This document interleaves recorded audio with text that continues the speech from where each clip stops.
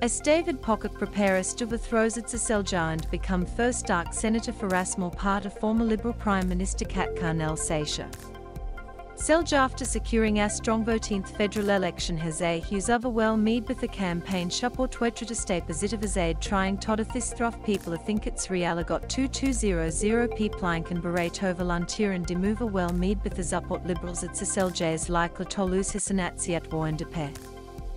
Facebook's majority of ballers are a tobe counted including Mars Bolosang Malin Ballets that the traditional lie increase at the liberal vote 220 years old.